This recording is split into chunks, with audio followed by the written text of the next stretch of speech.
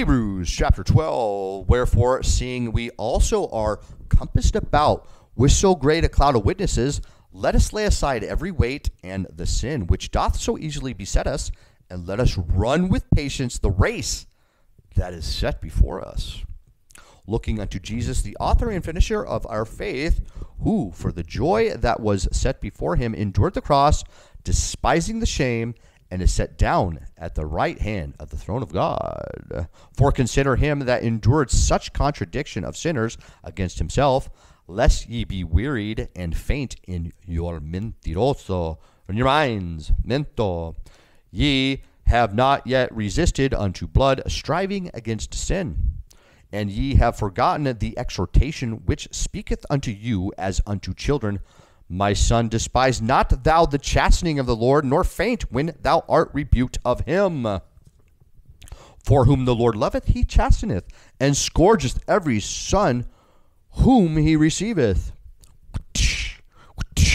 If ye endure chastening, God dealeth with you as with sons. For what son is he whom the Father chasteneth not? But if ye be without chastisement, whereof all are partakers, then are ye bastards and not sons. Furthermore, we have had our fathers of our flesh, which corrected us, and we gave them reverence. Shall we not much rather be in subjection unto the Father of spirits, and live? For they verily for a few days chasten us after their own pleasure, but he for our profit, that we might be partakers of his holiness. Now no chastening for the present seemeth to be joyous, but grievous.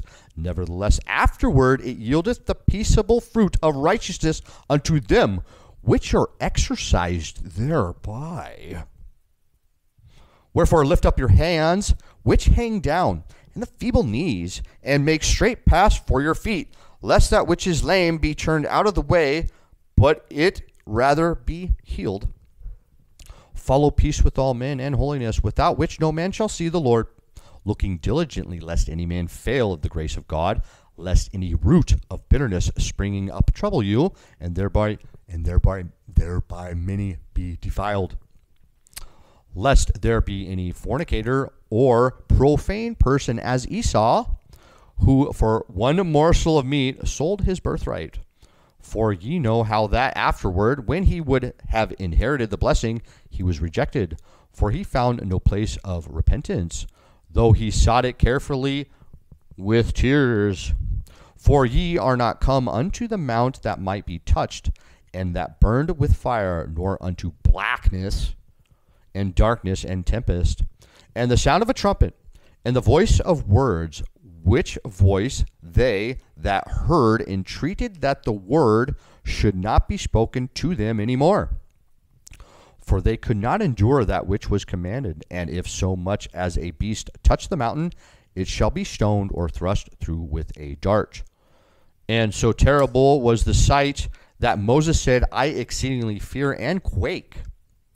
But ye are come unto Mount Sion, and unto the city of the living God, the heavenly Jerusalem, and to an innumerable company of angels, to the general assembly and a church of the firstborn, which are written in heaven, and to God the judge of all, and to the spirits of just men made perfect, and to Jesus the mediator of the new covenant, and to the blood of sprinkling, that sprinkling better things than that of Abel. See that ye refuse not him that speaketh, for if they escaped not who refused him that spake on earth, much more shall not we escape if we turn away from him that speaketh from heaven, whose voice then shook the earth. But now he hath promised, saying, Yet once more I shake not the earth only, but also heaven. And this word, yet once more, signifieth the removing of those things that are shaken, as of things that are made, that those things which cannot be shaken may remain. Wherefore we, receiving a kingdom which cannot be moved, let us have grace, whereby we may serve God acceptably with reverence and godly fear. For our God is a consuming fire, el fuego.